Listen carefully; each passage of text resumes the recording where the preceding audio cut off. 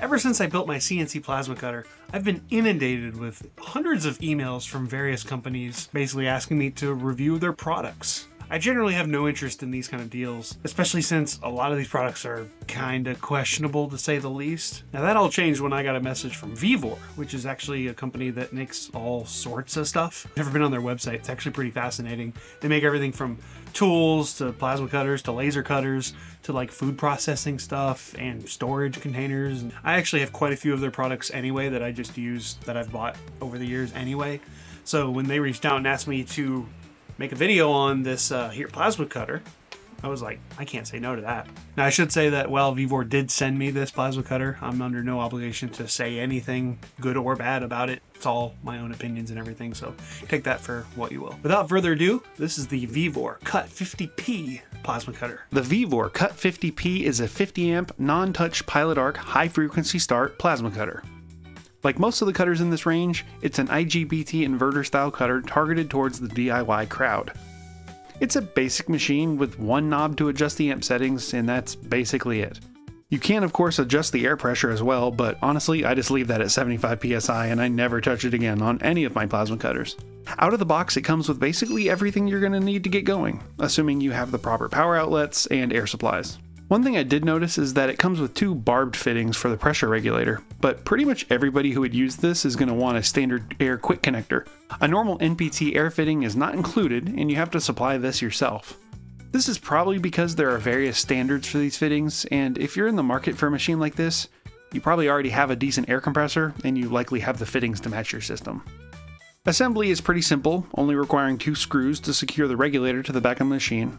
They give you this long run of air hose, but you'll realistically only need about half of it. Try to loop it similar to how I did to prevent any sort of kinks in the hose. One thing to note is that the Teflon tape that they supply is kind of crappy. Like, it's pretty wide for what it is, which actually means it's wider than the threads of the fittings you're putting on here. So you're kind of going to have to trim it down a little bit anyway to make it fit properly and not cover up the air inlet hole. So I would just get a roll of regular Teflon tape you can get at the store. Pretty much any store with plumbing stuff's going to have it. It's way better, it's proper width, and it's just doesn't feel right. So this plasma cutter is, like many, dual voltage, either running on 110 with the included adapter or 220. If you want to do up to the max rating of 5/8 of an inch, then 220 is an absolute requirement. The front panel is very simple, only having one knob for amperage control and a digital readout for the amperage. Your cutting torch is an AG60 style, which is nice because the aftermarket consumables are easy to find online and pretty cheap, especially compared to the consumables on the other plasma cutter that I have. The torch itself is, well, it's like any other plasma torch, and the 16-foot lead length is really nice to have. One of my biggest gripes is with the ground clamp. The clamp itself is, as they would say, an ground clamp. There's nothing special about it and it seems like it's fine, but it's severely limited by the 6.5-foot lead. That's right, the ground lead is a full 10 foot shorter than the torch lead. Now I know grounding cables are expensive, but this short ground lead combined with the fairly short power cable means that unless your project is right next to the power outlet in your shop, or you have a big welding table that's pretty close to the outlet, you're going to have a difficult time getting to your projects. Of course, you can get longer power cables that can be hardwired in. You can make a ground cable a little bit longer, and of course they do make extension cables that are for welders, but still, this is one of the problems you might have with buying a cheaper plasma cutter like this. So let's see what this thing can do. To start, I was working on a small project at home that required a simple cut of some 1/8 inch aluminum, and as expected, it worked completely fine. I only ran it at about 30 amps and at moderate speeds, and it had absolutely no trouble cutting the sheet.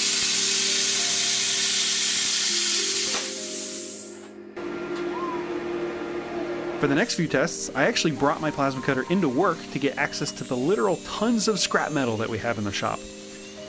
Shout out to Ameritrail Custom Boat Trailers for letting me use the shop after work and the scraps for this kind of testing.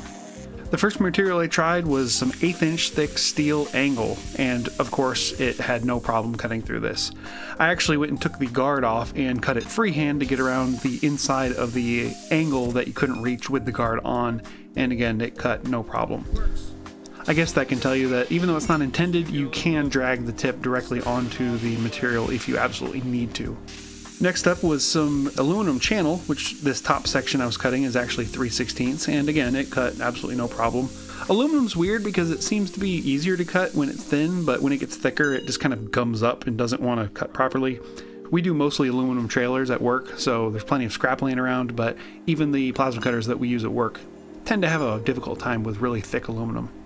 Next up was some steel channel that actually was 1/4 inch on its thickest part, and again, it went right through it, no problem.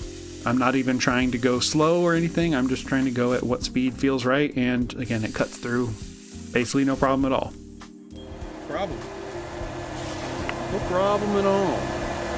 Next I did the same piece of that aluminum channel, but the flanges, which are about 1/4 inch thick, and it cut right through it, but it is a bit more of a rough cut. Again, this seems to happen with aluminum no matter what plasma cutter you're using.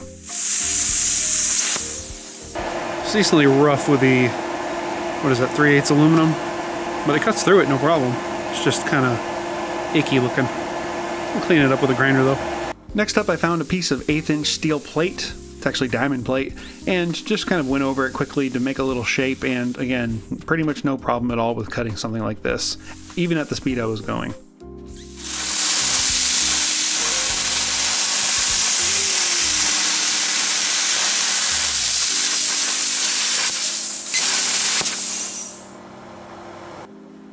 I found a piece of some 1/2 inch steel, and although you do have to go slow and it's a bit rough, it does cut through it pretty much without any effort.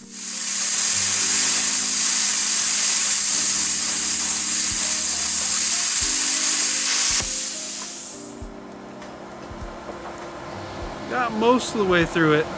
Not quite all the way. Well, it went through all the way except for a couple spots.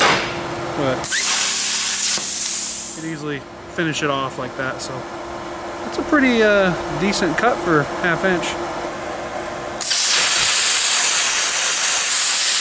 Finally, I found some small steel tubing that was about 1/8 inch thick, but I don't really show it, but this tube is actually pretty rusty. It was in the bin, it was outside for quite a while. And one of the advantages of a pilot arc start plasma cutter like this is that it doesn't need to scratch start with the material. Normally, if you are trying to scratch start, you have to have a clean surface, or at least a decent surface, in order to get that arc to start. But since this is a pilot arc, it can basically punch through paint or rust or oxidation without having any sort of problem. So if you work with materials that are painted or maybe galvanized or rusty, getting a pilot arc start plasma cutter like this will actually make your life a lot easier. Now, of course, I will say you should never weld or cut or essentially vaporize any sort of coating that's on a material. It puts out a ton of bad chemicals into the air that are definitely not good for you or your lungs. But if you're in a situation where you absolutely have to, having this type of plasma cutter is very advantageous for that. Now, some of you may be asking, can you use this machine for a CNC plasma cutter like the one that I built? And technically, yes, you could, but you're going to have to commit a lot of time to shielding and grounding your whole machine to be able to compensate for the high frequency start that this machine has. Like I described in my CNC plasma cutter video, the cheaper handheld machines that use high frequency start, they work totally fine for handheld cuts. But when it comes to CNC, specifically, the high frequency can interfere with the motors and the control electronics of the CNC machine. So it's not really recommended unless you really already have a machine, already have a high frequency plasma cutter, and like I said, you got to commit a lot of time to grounding and shielding all the wires and everything to make sure that it doesn't have any problems. The low frequency start that I ended up buying for the CNC has never had any problems with that, and that's why I bought it. But for a machine that is dedicated to handheld use like this, the high frequency start is not going to cause any sort of problems. So what can I say? This machine just kind of works. Do I have 1,000 hours on it? No, but everything that I threw at it, it cut without any sort of issue.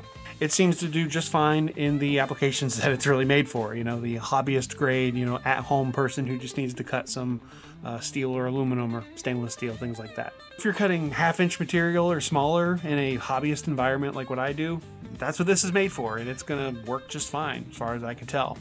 If you're doing really thick material and it's a production environment, well, it's probably not gonna last because it's not made for that. So if you're interested in the CUT-50P or any of their products for that matter, I've got an affiliate link in the description and in the comments that you can use to let them know that I sent you.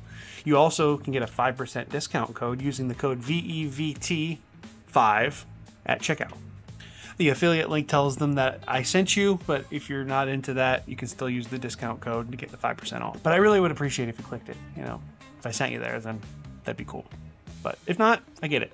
I want to thank Vevor for reaching out to me and giving me this opportunity to check out this plasma cutter because, like I said, I use a lot of their products in my day-to-day life anyway. I want to know if you've bought one of these or another one of the Vevor products and you've had good, bad, or otherwise experiences with them, feel free to let me know in the comments. Hopefully you found this video informative, at least to some degree, and if you did, give this video a like. It helps me out, of course. Subscribe if you haven't, or don't if you're not into that. That's cool too. I appreciate you anyway. I've got a couple interesting videos on the horizon, including some 3D printing stuff. I got a new 3D printer. First time in forever. So hit the subscribe button if you are, excited to see that. Otherwise, I got nothing else really to say, so I appreciate you watching this video. And until the next one, I will see you all later.